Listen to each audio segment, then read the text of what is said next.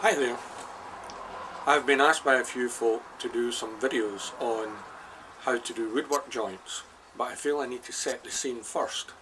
So this short video will introduce the woodwork joints and the setting up before actually getting into the joints themselves. Let's start off with the tools that I'm going to require to set up the wood for my first joint. A tri-square, a rule, a marking gauge, of course a pencil, a plane, and the wood itself. The wood itself this time is canary white wood.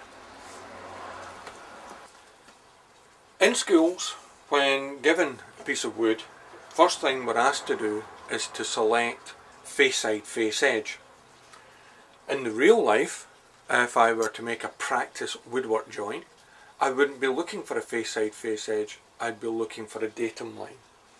So before we choose, we'll look at the face side, the edges, and choose one. But before I mark it and call it that, I'm going to give it a quick rub with a plane. Having chosen what I consider to be the better edge, 3 rubs with a plane. Not enough to set it off the square, but enough to clean it up.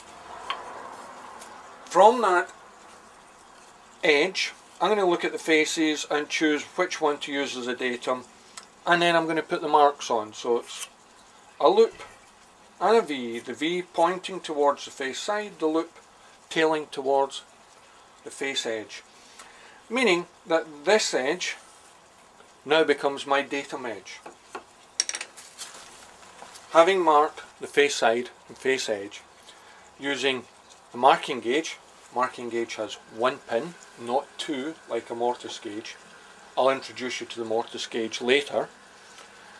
I'm going to gauge this wood to 50mm and plane it down to size.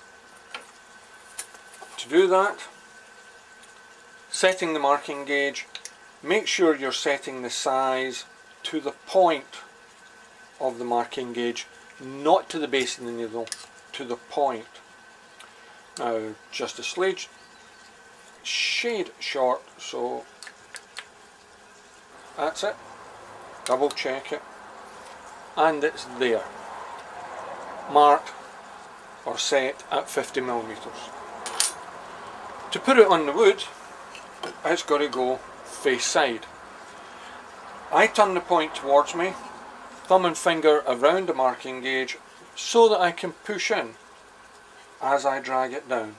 Now I need something to push against, so a bench top would be nice, wouldn't it? And pushing that in as I take it down, holding it tight in against the face side, face edge, and down we go.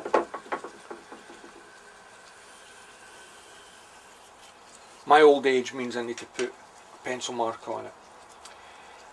On one side is fine, but I actually need it on both. So to turn the wood over, it's important that the wood gets turned over that way, and that again, I'm going in against that mark there, face side.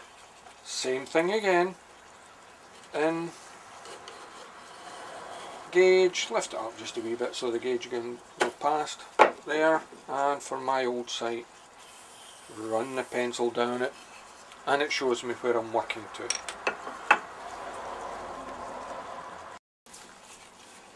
Using a smoothing plane, and admittedly this one's broad, it's a 4.5, I can work that down. Now for anyone who hasn't planed wood before, and planed wood down to a size,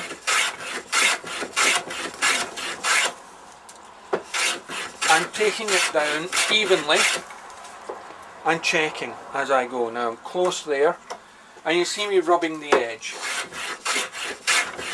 I'm going to cut the length of the stroke short to even it up.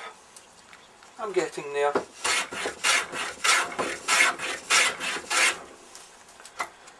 Still rubbing that edge.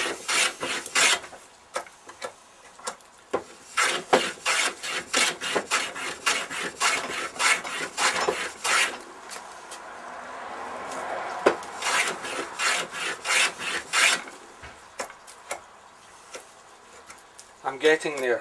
You can see the edge starting to lift. That's done. That side needs a shade more. There, it's starting to lift. And I need it to do that all the way along.